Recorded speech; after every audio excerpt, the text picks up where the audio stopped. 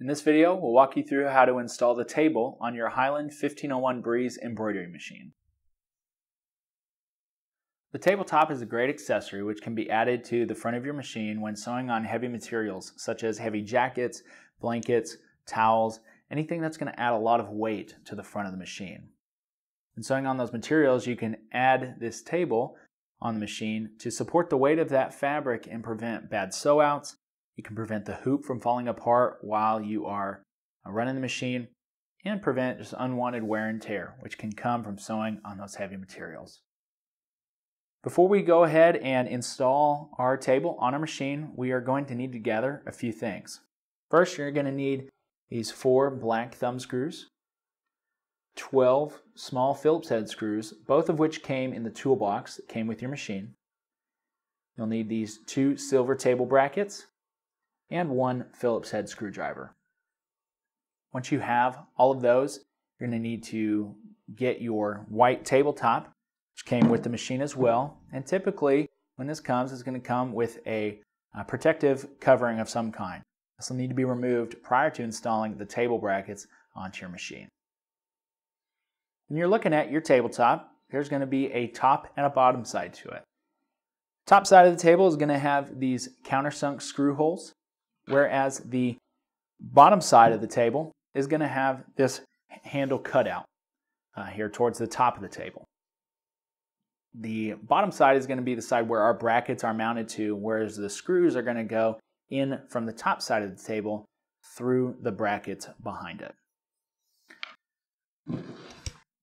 When looking at our table brackets, each bracket goes on a specific side of the table, and that's determined by the positioning of these screw holes.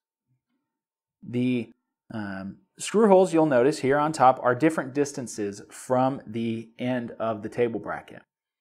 And the side of the bracket which has the screw hole that's closer to the end is always going to be positioned so that the shorter distance is always towards the back of the table, which is this short side. So I'll take a look at this bracket here and figure out specifically which side it's going to go on. And I see here that it is going to be positioned here on my right side.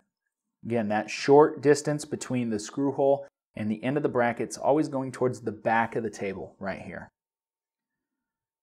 That leaves me with this other bracket, which I know now is going to go here on my left side.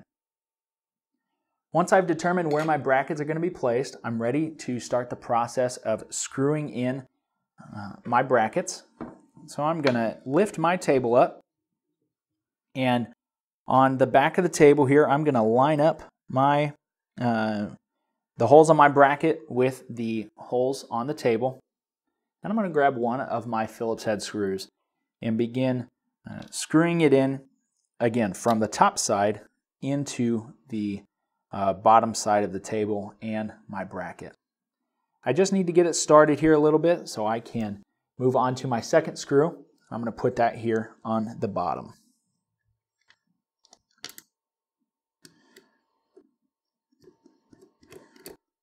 Once I have both of those started, I can grab my Phillips head screwdriver and I'm going to start tightening them down just a little bit. I don't need to snug them all the way just because I'm still having to screw in 4 other screws on this bracket as well. Now that I got those a little snug, we're ready to continue on screwing in the rest of this bracket and our other bracket as well. And once you do that, we are ready to move over to our machine. Now that we have our table brackets installed, we're ready to bring our table over to our machine so we can mount it on there. As we're doing that, I'm going to need to point out that the table has a rectangular cutout on it. Okay, and this is for your bed arm. Your bed arm is this lower rail on your machine that has the bobbin and your rotary hook attached to the end of it. So as you're sliding your table on, please be sure to not run the table into the bed arm, as this can cause damage to your machine. We also need to point out these 4 silver posts that are on your machine. 2 on the left, 2 on the right. These are where your black thumb screws are going to screw into place to hold the table on the front of your machine. So we're going to slide our tabletop on nice and easy. Careful to avoid the bed arm. And we're going to slide it in just until the screw holes on your table bracket line up with the silver posts here in the back. Once you have that in place, we're going to grab our first black thumb screw, start over here on the back right side of the machine, and we're going to get this screw started.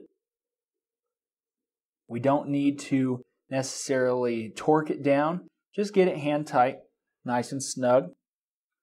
Once we have that one in place, we're going to come over here on the left side and do the same thing here on that back screw hole.